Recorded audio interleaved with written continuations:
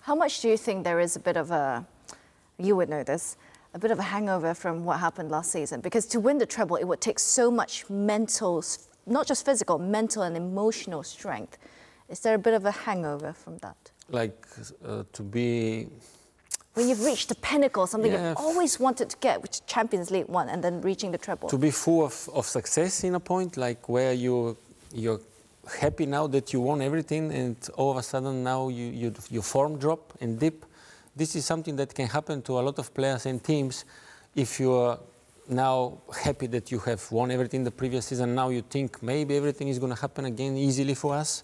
But that's not the case, because other teams are challenging you.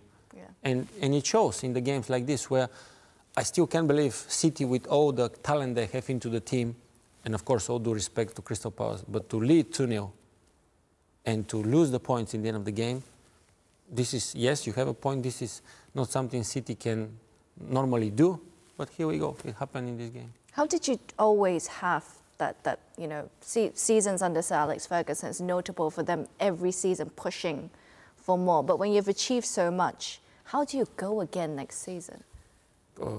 I think that's obviously the role of the manager, to know how to motivate you and keep you on your toe. And be like, if you don't do enough or do the high standards that I require from you, the other guy is waiting. So he is waiting for you. And it's come down, I also think, for the player, each and everybody to know that he needs to do now better than before, or even more and more. You want to have and to produce more, and your ambition to constantly going. This is what I saw with the winners that I played at United. Constantly, you won a title, but okay, thank you very much. Now we move to the next one, because it's waiting for us. So when United won the treble in 1999, the following season, they won the Premier League. So, you know, that shows you that says built, something about their attitude and their mentality. And of course, you know, we're not writing Man City off here. You know, having just won the treble, right. I still think there's a very strong chance they'll win this Premier League. Yeah, but as you said, other teams will be watching, of course, and they'll be like, City, maybe we can get at them. We can get at them. We can go at them.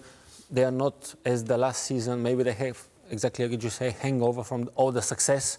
So now is the chance to attack, so we can get points from them. Do you feel that this season, just again, part of that Sir Alex Ferguson era is his ability to rebuild and be even better than the season before.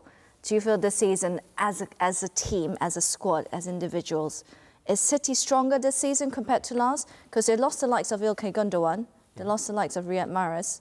Gundogan, you'd say, pulled the strings for them a lot under Pep Guardiola. He did, but at the same time, I think Rodri is doing that equal, if not better at times. Of course, it comes down to Pep Guardiola to continue push the limits of the team higher and higher, and to speak with them, and I'm sure he does. But again, let's not write them off. I mean, this is City, man. This is City full of talent, full of experience, and they know how to handle pressure like this. You're going to have like moments like this where you suffer from the hands of lower league table opposition, but still I think they're up there with the contenders for the titles.